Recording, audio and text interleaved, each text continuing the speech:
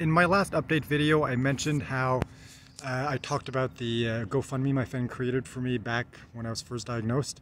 And as a result of that, there was 4 people that donated to it. But there's part of the story that I didn't share, simply because I wanted, well, first of all, to ask my wife's permission. And second of all, because I felt it was important to make a separate video for this.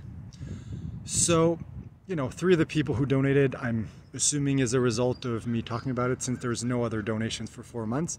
And once again, I just want to say I appreciate everyone who's donated, these 3 people, everyone in the past, everyone in the future. But there was something that I discovered. And that was that the 4th and final donation, which also happened to be donation 100, once again, sign from the universe, symbolism and everything, but that last donation was from my wife. And the way that GoFundMe works is if you select the option to donate anonymously, no one who sees the fundraiser publicly will be able to see the information, but the organizer of the fundraiser, so the friend who created it for me, as well as the person receiving it, so myself, will be able to see that person's information. And my wife didn't know that, of course. So she had no idea that I was going to see it. In fact, she was trying to hide the fact that she donated. And yesterday I signed in and I saw it and I'm like, wait, first of all, why did she donate? Second of all, why didn't she tell me? So, I asked her and she's like, oh, I didn't want you to know. I wanted to be anonymous. And I mean, that's the exact thing. It's like, first of all, the fact that, she lives in Nicaragua and, it's life there is not easy.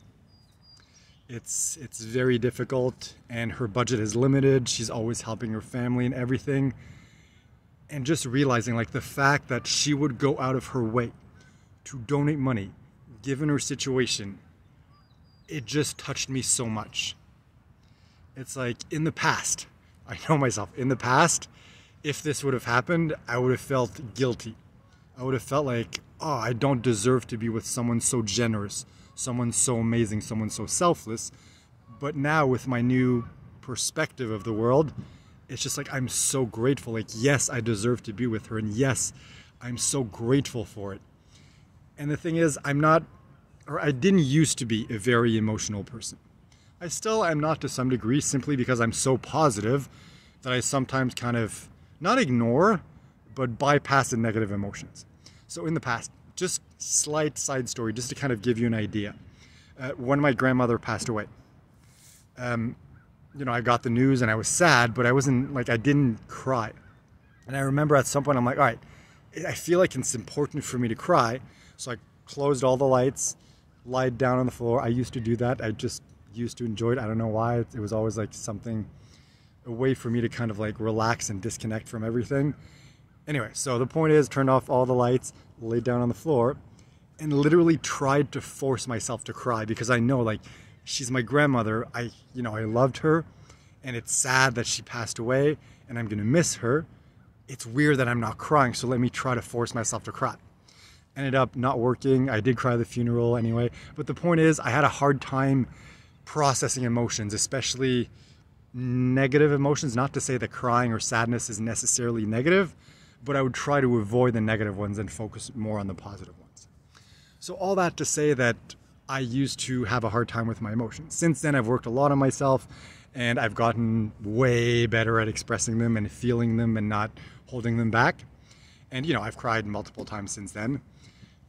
But that's the thing, it's like, it used to be difficult. And when I saw what my wife did and I realized what she did, I was so touched. And it's like, tears filled my eyes and I was in such a state of gratefulness. And it's something that I haven't experienced in a while. I mean, not the gratefulness, like I experience that every single day, but it's just like that level of it to bring tears to my eyes. And throughout the day after that, like that was the day that I went for my treatment, that was yesterday. So I remember like on the subway, there was like, just thinking about it brought tears to my eyes once again. Like I didn't cry, but it's like my eyes were watery as I was on the subway. And it's just like, it's just, it blows my mind that someone would be so like selfless. And I don't know if you understand, like to me, it's such a huge like gesture. Maybe from the outside perspective, it doesn't seem like that. Like, I don't know how you watching this will interpret this, but to me, it's just like, wow. Like, I couldn't believe it. And that's why, because even though she's, you know, she's a relatively private person, she doesn't necessarily want to share everything publicly like I do, which I completely respect. And it's exactly why I asked her permission first. But I mean, it was such a huge deal to me that I'm like, I feel the need to share this. It's like, can I record a video? Can I share this experience? Because I feel like it's so important.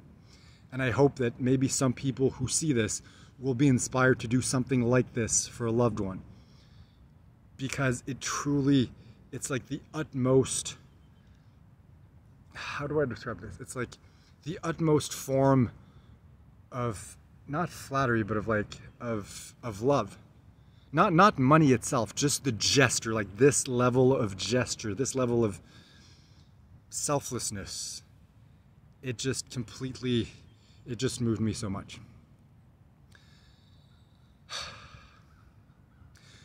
So if you're watching this, and I'm speaking to my wife now, if you're watching this, I just want to thank you from the bottom of my heart. And there are no words to describe how grateful and how lucky I feel to have you in my life. Which is ironic because I'm a storyteller. I tell stories all day long.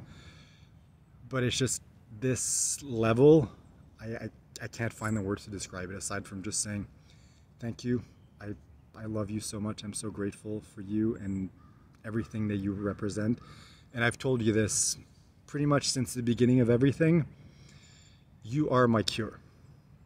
And just to clarify for people watching, what I mean by that is I'm not putting the pressure of she needs to cure me on her shoulders. What I mean is her love, her support, her commitment, all of that gives me the strength to be the person I need to be in order to be cured.